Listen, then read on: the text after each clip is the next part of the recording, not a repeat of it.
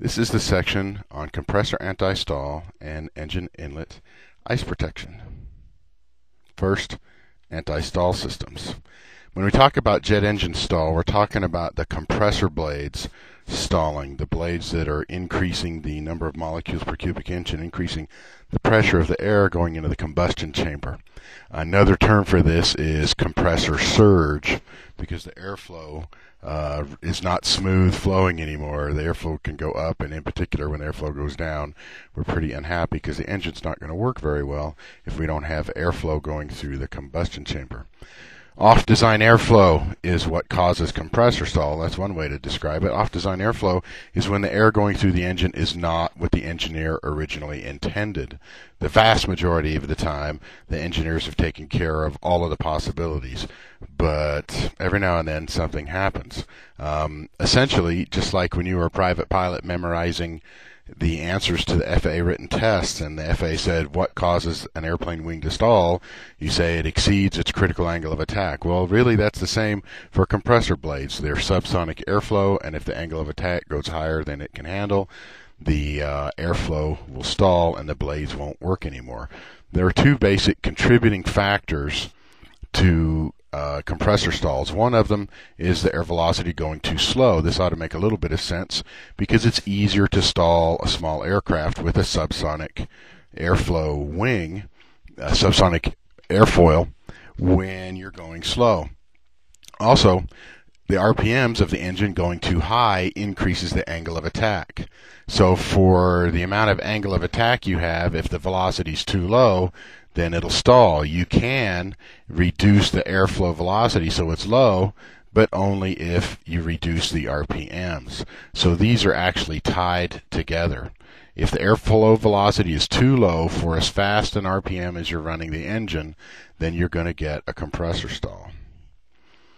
There's three basic operational causes that when you're in the airplane and you have a helicopter and you have a compressor stall, it's likely to be it's going to be one of these three causes. A rapid attitude change that would affect the airflow going into the engine.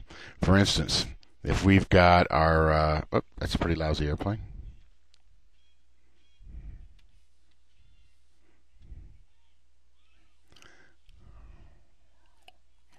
Here's our airplane, and we'll say there's an engine on the tail. As you're going down the runway, I suppose we could put wings on it and stuff. In any case, as you're going down the runway, the airflow is going straight into the engine. So our pitch is 0, our yaw is 0. However, when we pitch the airplane up,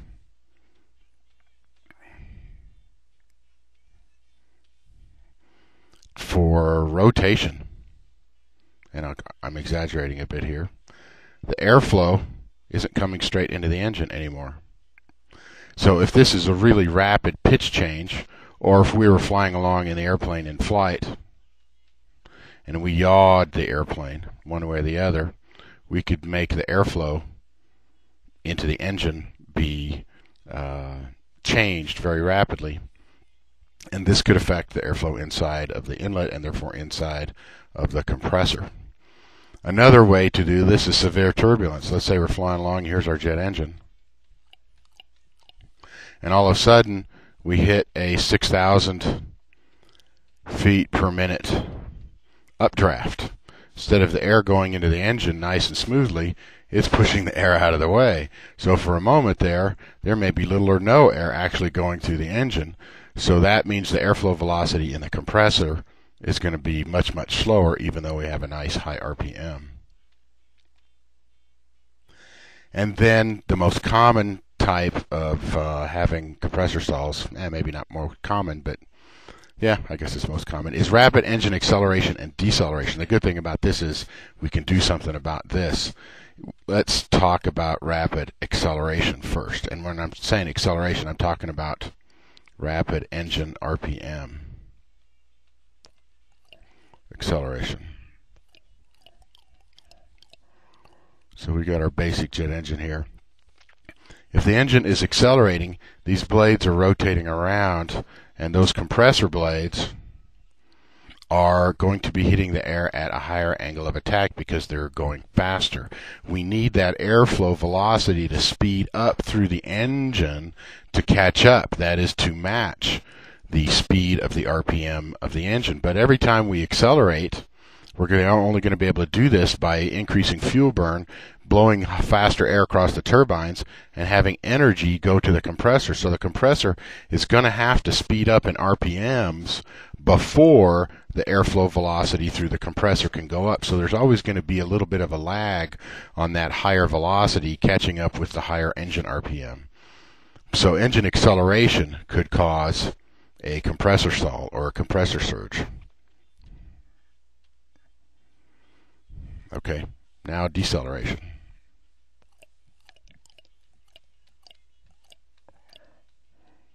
When we decelerate the RPMs again, that's engine RPMs, it's because we're going to burn less fuel and blow across the turbines. If we're burning less fuel here, that means the velocity going to the turbines, the velocity gets less than it was before. But we have a lot of airflow trying to come into the combustion section. If the velocity of the airflow right here is not going as fast, then this air coming into the combustion chamber is going to hit air that used to be gone. So the air is going to get backed up. It's going to get you're going to get too many air molecules in here, and so the velocity right here, the velocity is going to slow down. Well, the RPMs of the engine, if they are still going fast, because we just barely turned off some of the fuel, then we're going to have a slow velocity through the compressor, even though the engine is still spinning RPM, and the RPMs are going to have to catch up to the slower airflow. In this case, the RPMs are going to be too high for the slower airflow and could cause a compressor stall.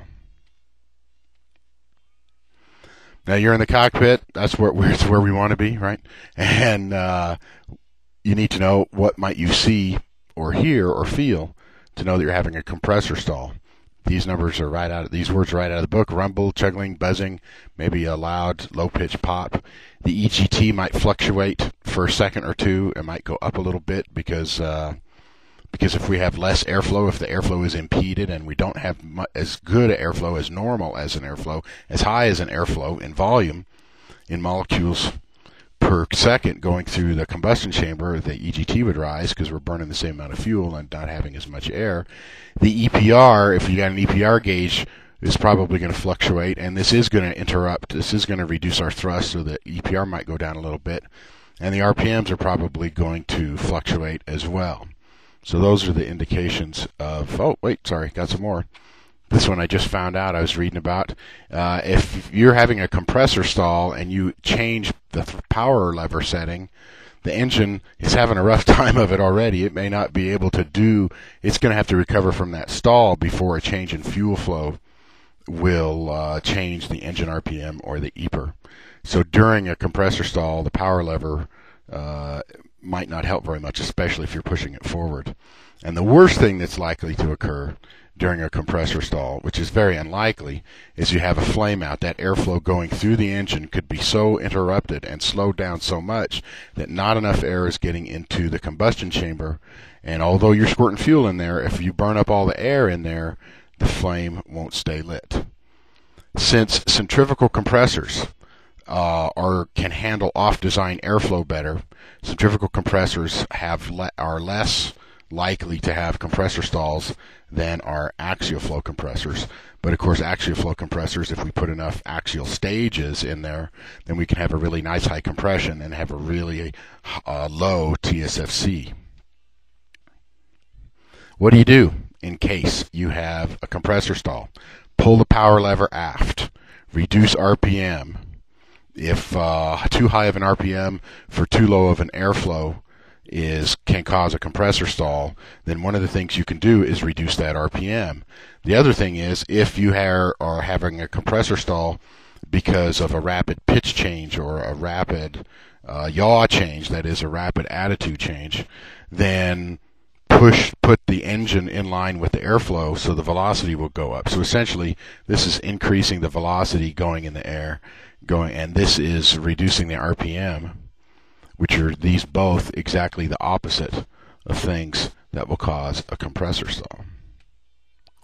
The good thing is, is that compressor stalls almost always correct themselves. They usually only take a second or two. By the time you notice it, it's over.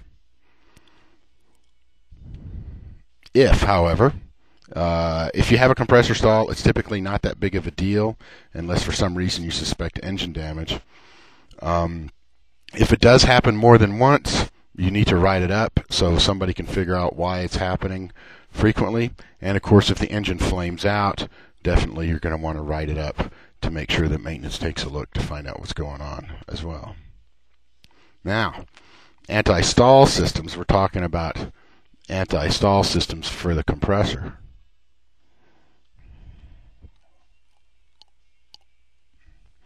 Is going to allow us to have rapid and smooth acceleration and deceleration of the engine. Hey, that's what we do with jet engines, right? We push the power lever forward, we pull the power lever aft. Especially if we were in a military jet and we're trying to shoot somebody out of the sky or keep from getting shot out, we're going to be changing the power settings a lot.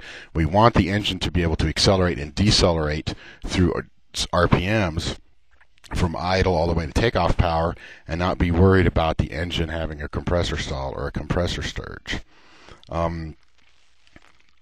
Hopefully you know this one already, and that's because compressors are fixed pitch blades, unlike a constant speed propeller like on a Piper Seminole, where the blade can change pitch to maintain optimum thrust and also keep the blade from stalling. Turbine engines, the compressor blades and the turbine blades for that matter, are all fixed pitch. So if we change airflow, we're going to be changing the angle of attack, so we got to be careful. Okay, there are two different types of systems that are anti-stall systems, compressor anti-stall systems that you're going to find on turbine engines. One of them is to use variable pitch compressor stators. And you're going, oh, wait a minute, Mr. Johnson, you just said that nobody had variable pitch. Oh, wait.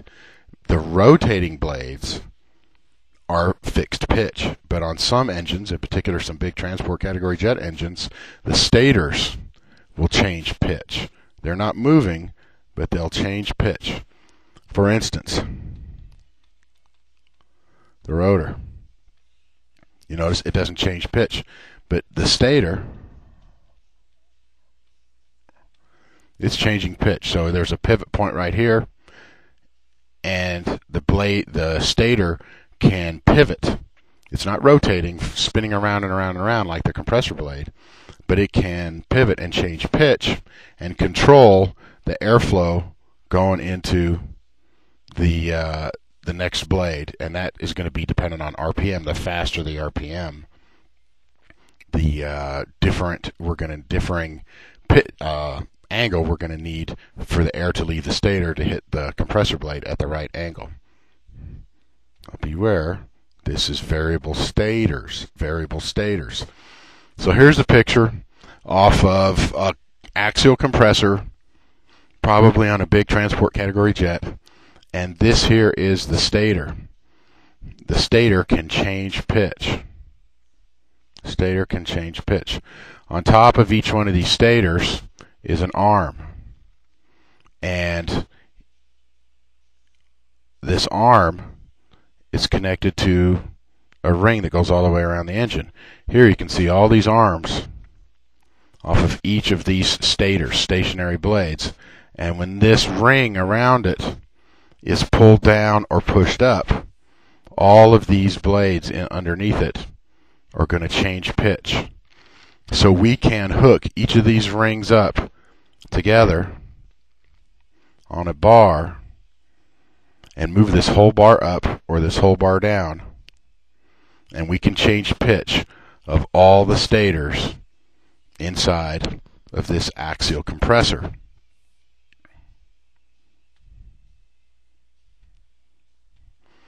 The fuel control. If there's any component on the engine that knows what's going on with the engine, it's the fuel control. It's got all those inputs, it's got all those outputs. One of those outputs is controlling the compressor anti-stall system, and typically that bar that everything gets hooked up to and gets to be pushed up and down, that's going to be powered by fuel pressure. The fuel control, it knows what RPM the engine is at, And so it knows when it's most likely, and we'll get to that here shortly, when you're going to have a compressor stall. So it uses fuel pressure, like a hydraulic system, to push that bar up and down. It's a hydraulic type actuator, but it uses fuel instead of hydraulic fluid to push it. Now, what's happening is in this system is that those stators, if you're looking down on top of it, that stator, it changes pitch very slowly. It changes pitch very slowly. So your gauge indication of system operation is none. You're not going to notice if you're looking at that RPM gauge or you're looking at the EPR gauge, you're not going to notice that when you grab the power lever on the throttle quadrant and you pull it down or you push it up, the RPMs are going to go down smoothly or the RPMs are going to go up smoothly. The EPR is going to go down smoothly or the EPR is going to go up smoothly, and you're not going to see any indication. There's no cockpit gauge indication telling you the pitch of those stationary blades. Also, if you are in a military jet, you're going to have to be yanking and cranking and pushing the throttle forward and pulling the throttle back all the time to fight off the bad guys. So in front of that rotating blade, there's a rotating blade. It's very common to put a set of inlet guide vanes. IGV is inlet guide vanes.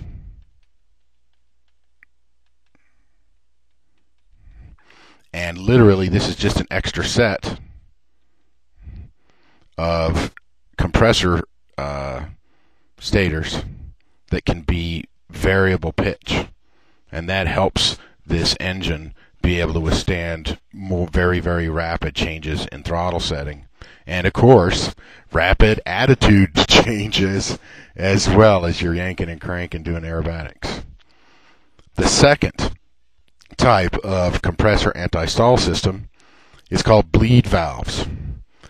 Bleed valves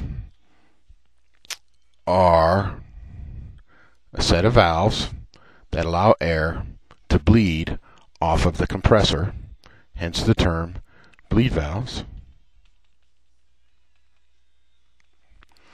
If you have a certain airflow velocity through the compressor, if you want to not have a stall, compressor stall, you want this velocity to be high in comparison with the RPMs. So if you open up a hole in the aft portion of the compressor and you bleed air out, then the velocity of this air is higher because the pressure outside of the engine is lower compared to the pressure inside of the engine.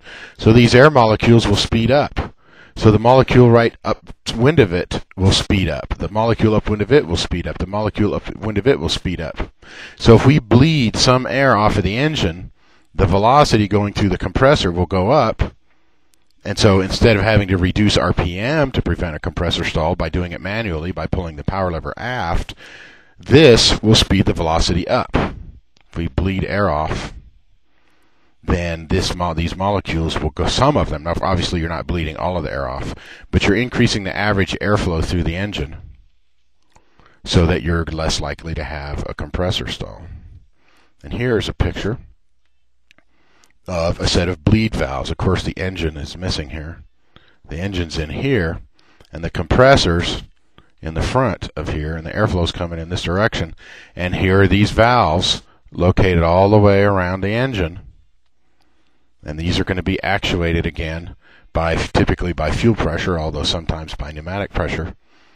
And it's going to be controlled by the fuel control.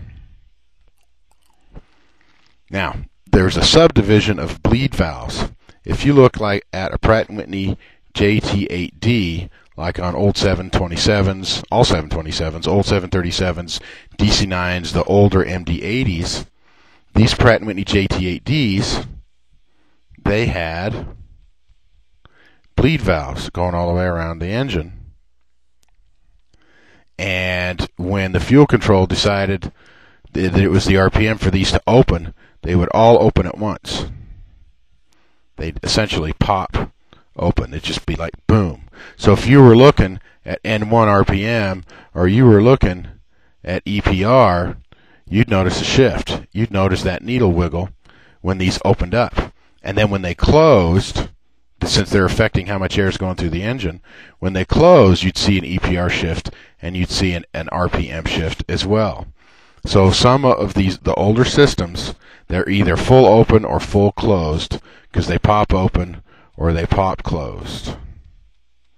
However, there are some newer engines, same system, except at a certain RPM, these valves open very slowly, and then at a higher RPM, these valves close very slowly.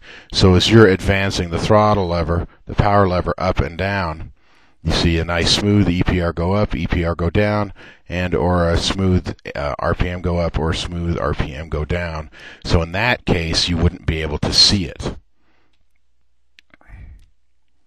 And the fuel control is always going to do the controlling. Here, let's cross out this word right here. The fuel control is always going to be in charge of operating anti-stall systems. The fuel control might do the actuating off of fuel pressure, or I have seen some bleed valves that are pneumatically powered with bleed air off of the engine being used to power the valves opening and closing. And I already talked about the EPR and RPM shifts. Now, when do these things operate?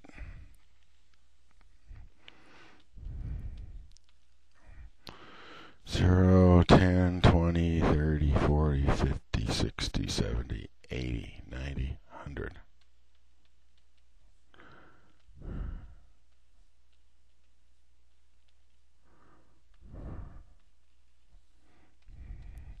Okay, let's just say that 50% is idle and that 100% is redline. Hopefully this looks reasonably familiar on our generic jet engine.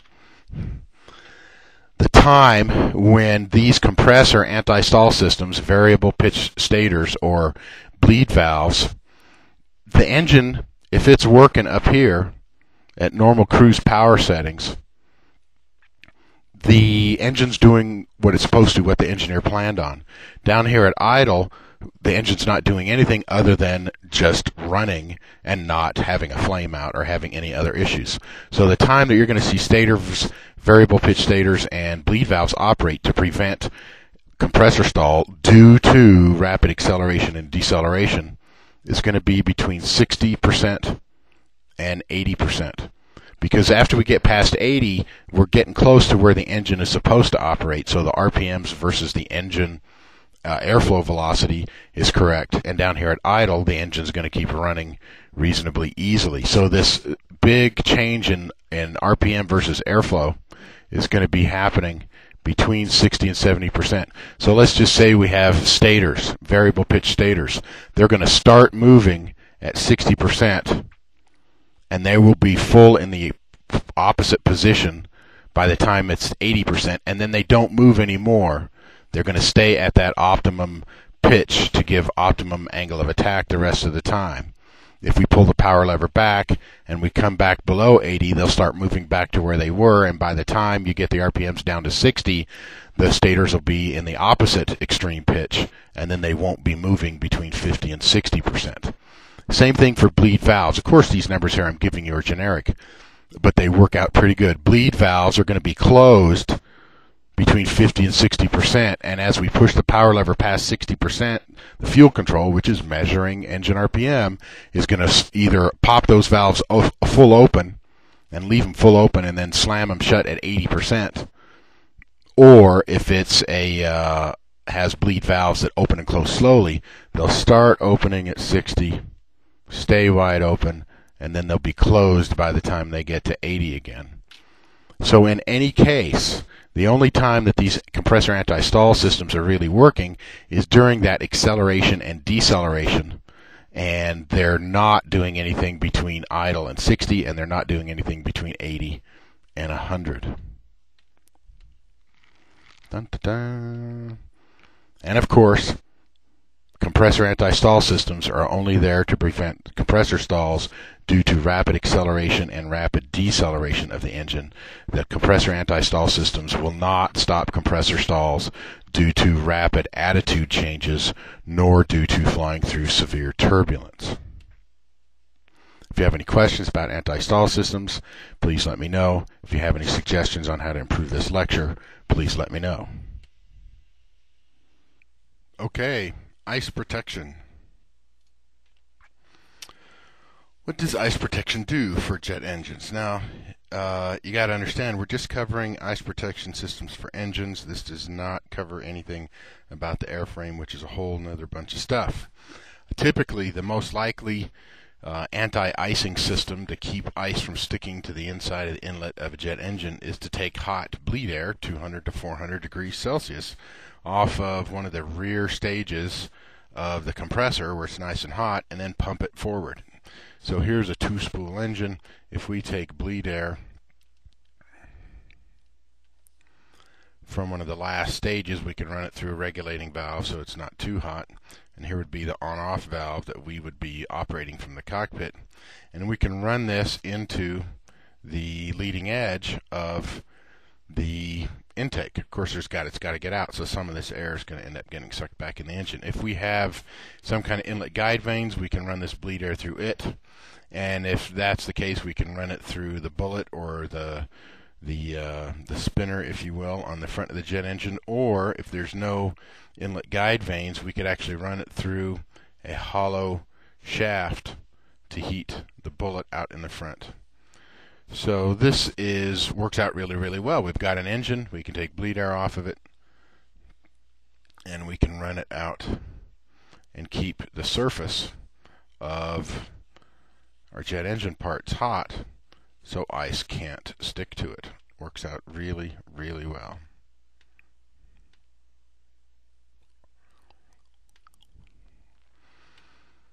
And the valves, we're going to flip a switch. It's going to be electrically operated, and of course there's going to be a temperature regulating valve so the metal of the intake of the engine doesn't get too hot. If it's made out of aluminum, aluminum melts at 1100 degrees Fahrenheit, and if it gets higher than 650 degrees Fahrenheit, the aluminum is actually damaged. So we converted that into degrees Celsius. I wonder what that would be.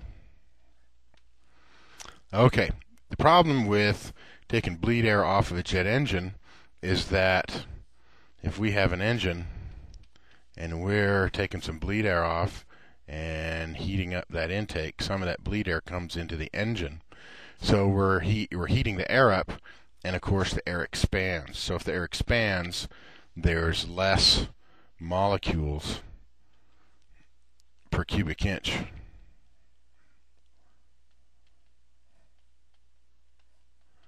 And of course that's going to reduce our thrust a little bit.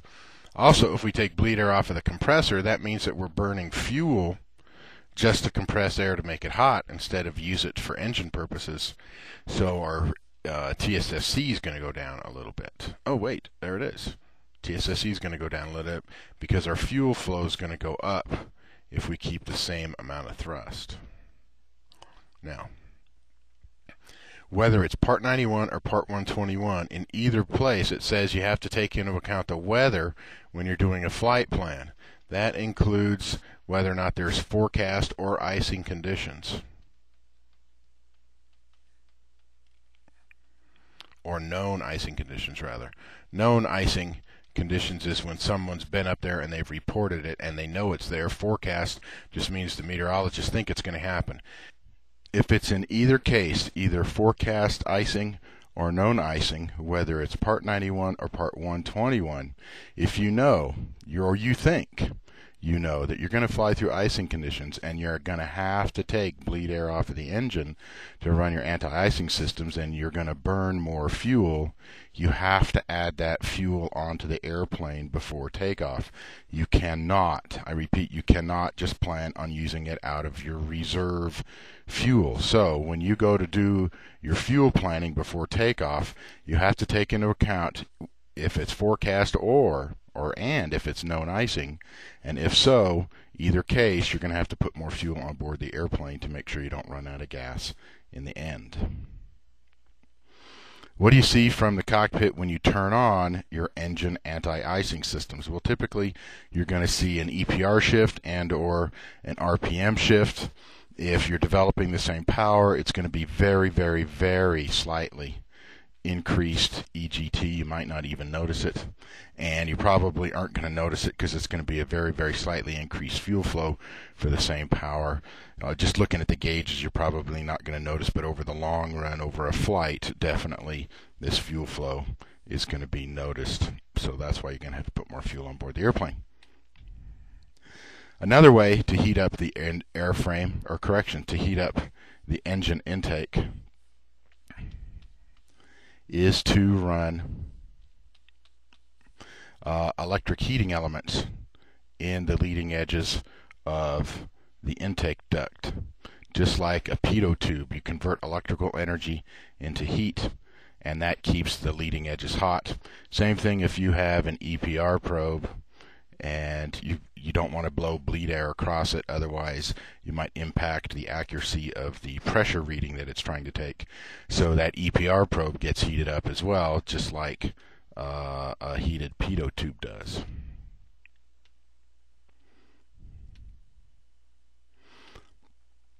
Okay, I'm not going to ask you to memorize any numbers, but if you're on the ground and there is visible moisture and it's a little bit above freezing or close to freezing, it's very possible that you could get icing inside of that engine. You got to understand, even when the engine is running at idle, you're sucking air in at 100 to 200 knots inside the intake. So the static pressure in here is going to go down a little bit. Just like in a carburetor, if you had an Venturi, the velocity goes up and the static pressure goes down, and because the static pressure goes down, water can freeze at a higher than normal temperature. So same thing inside of your intake. If the pressure is below normal, below atmospheric, then you could have ice forming. That is the water vapor. It's in a vaporous state. When it's exposed to a lower pressure, will go down from its state of matter, vapor or gas, to a liquid, to a solid, and the vaporous water may skip from a liquid and go straight to a solid and stick on the inside. So if you see visible moisture, we're talking, you look out the window and you see clouds, you look out the window and you see fog, rain, snow, ice, those are visible. Maybe we ought to say visible H2O. And it's a little bit above freezing or close to freezing, then if you're on the ground, you need to turn on the engine anti-ice on the ground. Otherwise, you could accumulate ice. And then, of course, when you go to takeoff power setting, it's possible it might suck the ice in and damage the engine. If you're at cruise, then it's a little bit different. You're going to want to turn on the switch. You're only going to turn it on in cruise conditions if you're in icing conditions. If possible, if you see it ahead of you, you're going to turn on the switch in advance, because anti is talking about keeping the ice from forming. You don't want the ice to form on the intake, because if the ice forms on the intake and then you turn on the anti-ice, then the surface of the intake will heat up and the ice will break off and get sucked in the engine and could damage the engine. In fact, if you're on the ground and you forget to turn on the anti-ice and it ices up inside of the engine, what you need to do is shut the engine off and come out here and manually break the ice off and pull it out by hand. Literally, somebody do it by hand, and then start the engine back up. You do not want to turn on the anti-ice once the ice is formed, if at all possible. Of course, if you're in flight and it gets iced up, then you're not going to have any choice. It's only going to get worse. So if you're in flight and you don't turn it on soon enough, you're still going to have to turn it on so it doesn't get any worse.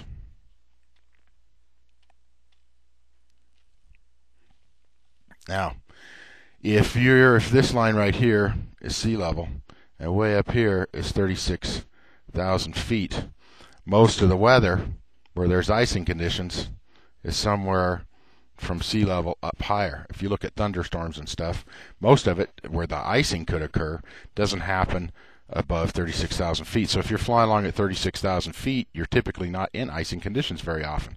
But if you're descending on approach to land, or if you've just taken off and you're climbing to cruise, that's when you're most likely to fly through icing conditions. So these two flight situations are climbing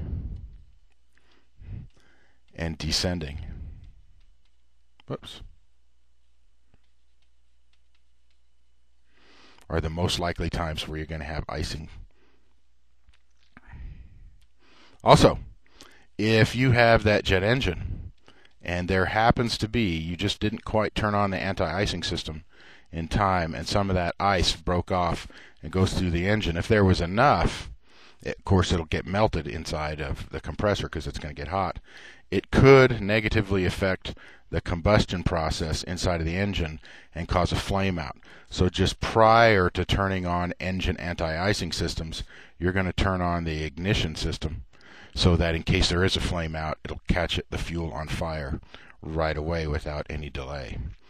Also, if you're in a multi-engine airplane, you're going to turn anti-ice on one engine, especially this is in flight.